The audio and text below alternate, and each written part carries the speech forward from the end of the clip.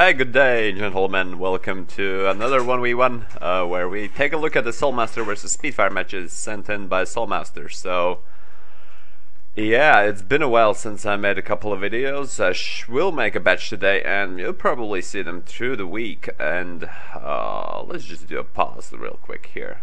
Why can't I see any buildings? Well, that's interesting. Okay, so at least we know that the Speedfire has airport. Alright, and he's used decryption, and the Soulmaster, well, yeah, the Soulmaster is doing the USSR interesting build. Cancelled a couple of buildings, 2 barracks got cancelled. Is making $20 artillery building, $10 barracks, and airport as well. Speedfire finally getting a depot, did rush his airport, which seems kind of weird, like pretty much was off, is not pumping money at the moment, so that's strange. So Ishaks are out, a couple of Strelka are out as well. Really solid, typical strategy of just using light infantry to just apply a pressure right on the start.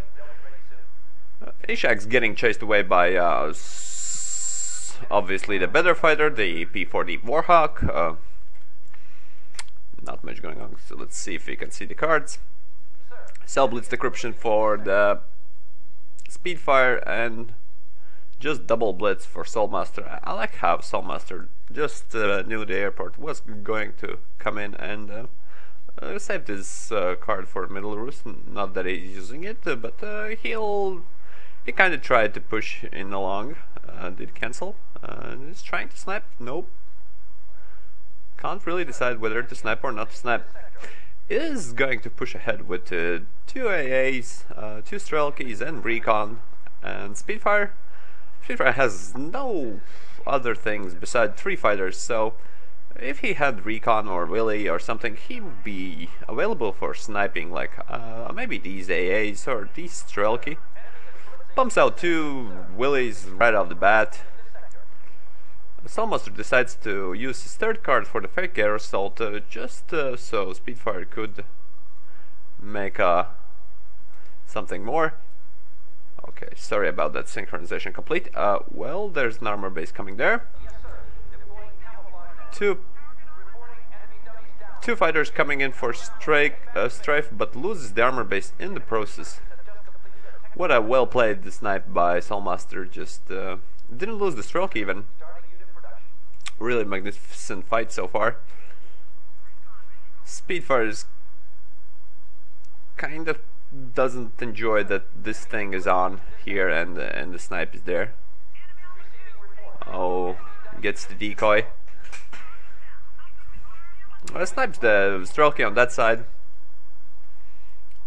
A lot of action going here. Uses the camo as a 3rd card.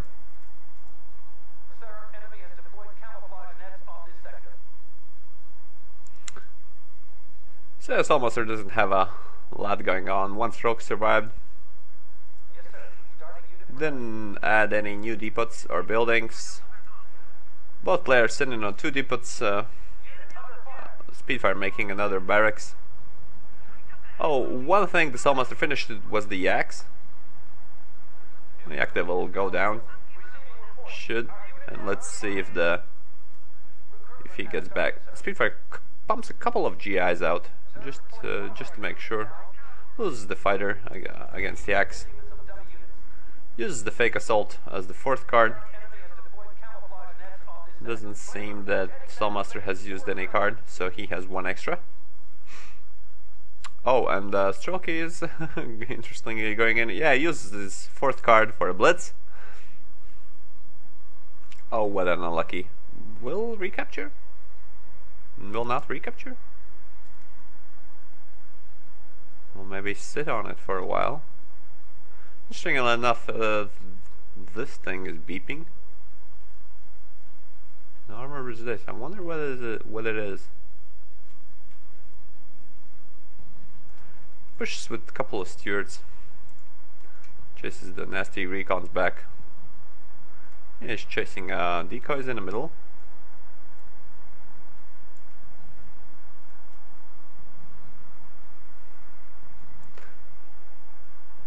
Well, they can't quite get the damage in. Not sure whether the GIs can actually pop a thing. Oh, they have bazookas. They can definitely pop a thing. Pretty good damage. Is placing another depot, what I presume? Yes, another depot, third depot. Strangely, Soulmaster hasn't been added a new depot recently. And got his AA chased away and actually has to defend with the recons. Gets the decoys as well, since there's no AA to cover him.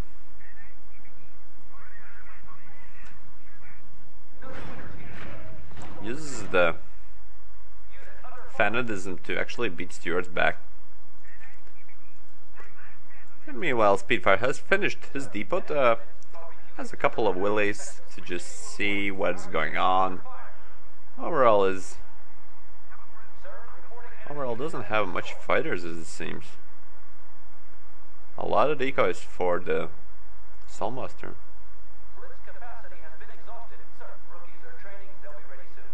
Although Speedfire, yeah, doesn't have any fighters. We'll route a couple of Speedfire's actual fighters there. Not a lot going on. We'll probably add a depot right now. $40 supply depot to equalize the supply depot count. We're gonna be 3 versus 3. Soulmaster is slightly ahead in the points. Not slightly, that's pretty a lot. Speedfire is doing probably the Rangers upgrade. Let's see when it finishes. Probably will have a better clue. Yeah, a pretty passive match, although captures back the armor base finally. Pump out a couple of Stewarts. Oh, Soulmaster has actually 4 depots at the moment. Yeah, did finish research upgrade on the barracks. Heavy infantry is done for Speedfire. So let's see if the Soulmaster can defend this push. Is adding another building. What I would presume it's, yeah, an AT building, of course. Makes total sense. Since he sees a couple more tanks getting added, and he lost the previous 2 AA stacks to the Stewarts, was able to beat with them back with the recons, but it doesn't seem that there are much recons left in the field. Quite passive match. Nobody's really using infantry to flank around, and the heavy infantry are in the game as well. Interestingly enough, oh, those are fakes pumping out, not an upgrade on an actual airport. Speedfire will go ahead and try to take down this depot for $40. Soulmaster is defending with 2 recons and an AT gun.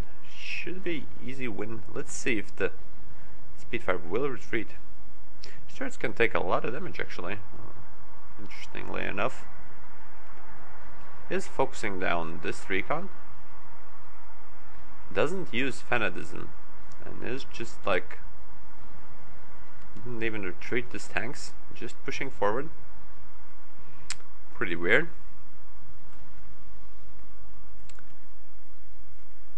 One anti-tank gun, a well-placed anti-tank gun over here. Really admire the protection, because you'll never know. One problem is when you got your enemy running in here, and then you have to like relocate the whole army. Heavy infantry coming in. Recons will probably be able to chase them away along with fighters. 4th depot added in for Speedfire. Depot count is now 3 versus 4. Let's see if the Speedfire can now defend. Yeah, Speedfire already puts himself to the defense mode. Guardia is available for Soulmaster, and he will try to force something now. No AA for the Speedfire, as well as no fires. At least I can't see any of them. The fakes have ended. Has extended his camo time. Let's see if he can stack. Gives up first easily, but will probably camp around here.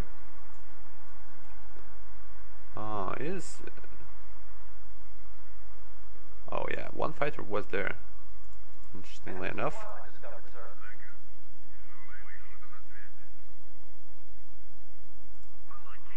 Did the Speedfire actually knows that this isn't a fake? Probably. Doesn't chase them away with the axe, especially double axe. Could try to flank it. Really sneaky fighter here from Speedfire. Nobody notices it. If you like happen to play very zoomed in, you will go like this, and you'll never know that the fighter is like standing here waiting for a truck to appear to get sniped on your headquarters. So let's. Speedfire has a Pershings to fight with the Guardiov and as well as light AT. Let's see if he's able to defend. Rotates his troops a bit.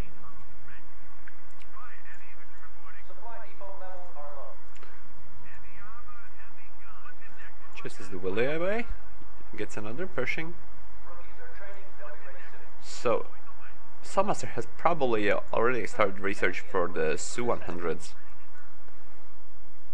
Or at least Su-85s, since light anti-tank guns won't really cut it. Although, it's just like, oh, you see a Pershing, let's go Su-100, and maybe you should consider using the wooded AT, but it's always hard. The Su is much easier to use, especially in defense. So the Pataro again 4-4, and Soulmaster is still leading in the points. Will happily retreat back. Won't take a chance, won't really make a sacrifice to get that depot. Speedfire has reclaimed the forest, but Soulmaster's just happily waiting for the Su-100s to just get a right counter against the Pershings. Has his Air Force sorted out as well. I mean, speed doing anything. Speedfire uses blitz on mid.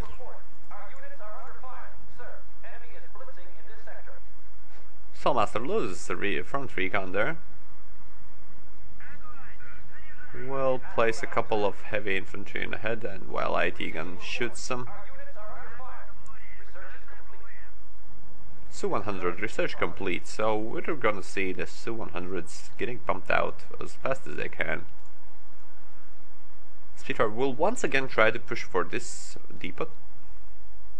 Realizes that he needs an economical advantage. Oh, the anti-tank gun just putting in damage, not really getting focused. Strangely enough. Just waxed infantry. Is able to get the depot with the Pershings. Su-100 are now present. Let's see if he starts pumping more infantry. Yeah, the Pershings are getting quite a good stack. Rangers are still coming in. Tough fight so far. AA is pushing there as well. One AD gun still left. Let's see, the fighter is still there, present. I think everyone's forgot about it.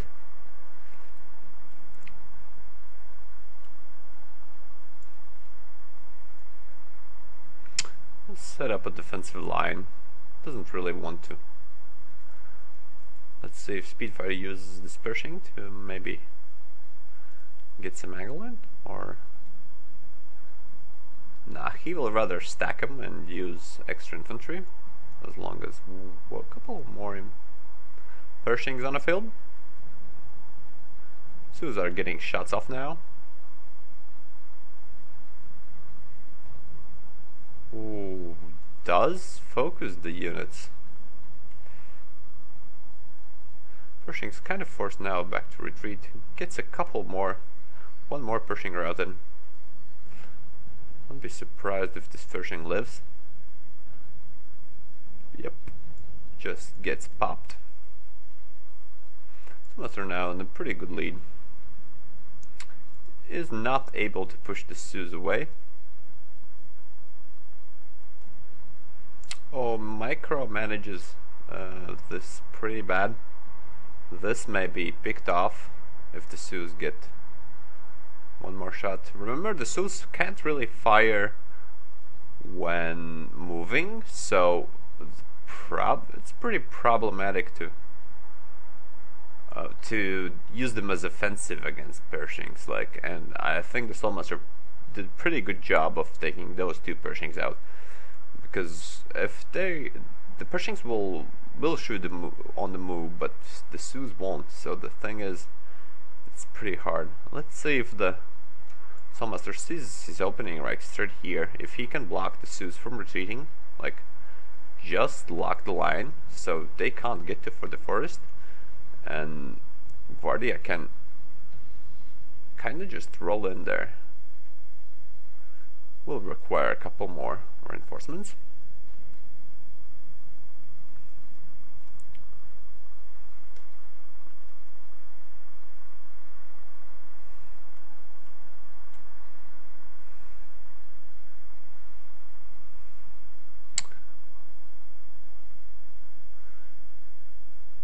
Is going to push now, at least for this first. The few hair shells really get off on the infantry.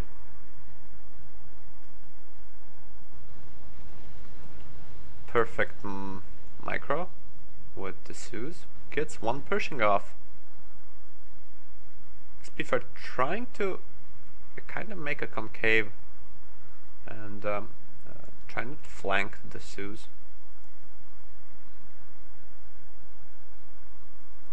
Pershings are unable to shoot when the three Sioux are trying to get focused. See, the Soulmaster will use the Pershings to get one Pershing instead of just doing this attack move. He will use this attack move on one specific Pershing to get it destroyed.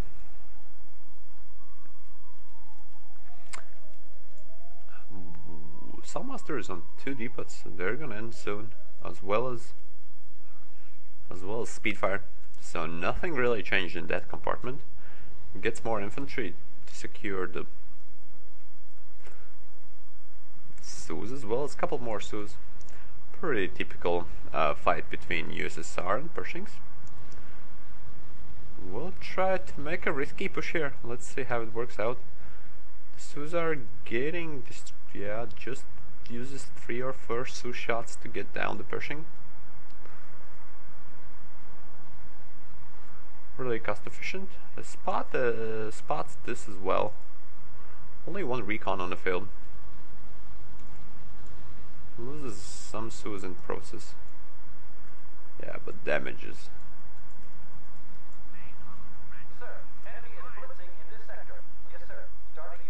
Forces the retreat actually. And yeah, the beacons this for no apparent reason other than it's pretty open to this 3 Rangers. Well, has to blitz because the Rangers were actually pretty close.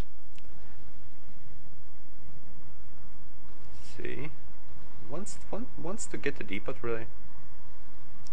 Pershing's trying to get a couple of damages in from the sides at least. Oh, these are into action as well. 1/4 of battle time remaining. Manages to rout all of the Sioux. Interestingly enough, these Sioux are really trying to get the damage in. Oh, and manages to land a shot.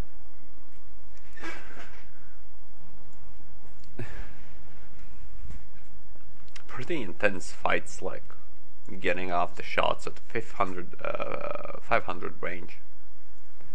Both of them trying to outsmart each other with focusing fire on each other.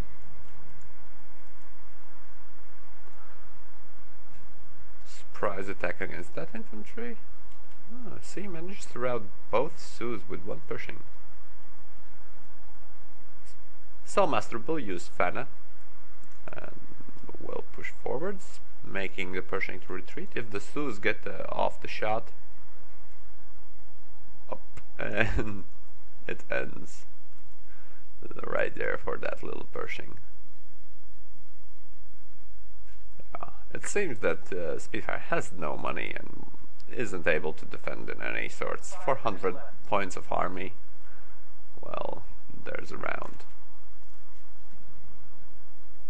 Should be around 300, 400 including planes army.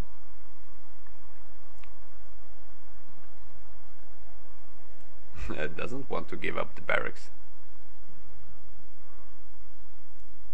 Will fight to the end, it seems, or will surrender just now.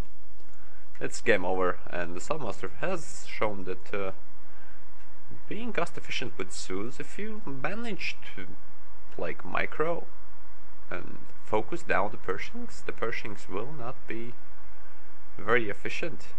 Well, they shouldn't be in first place. And the Su-100s are probably one of my favorite tank destroyers. I can't really think of any other. Maybe Fireflies, like Fireflies and Su-100s are. Yeah, and that's the surrenders. Well, thank you for watching. This was an interesting game. I like it how it developed back and forth. And see you in another episode.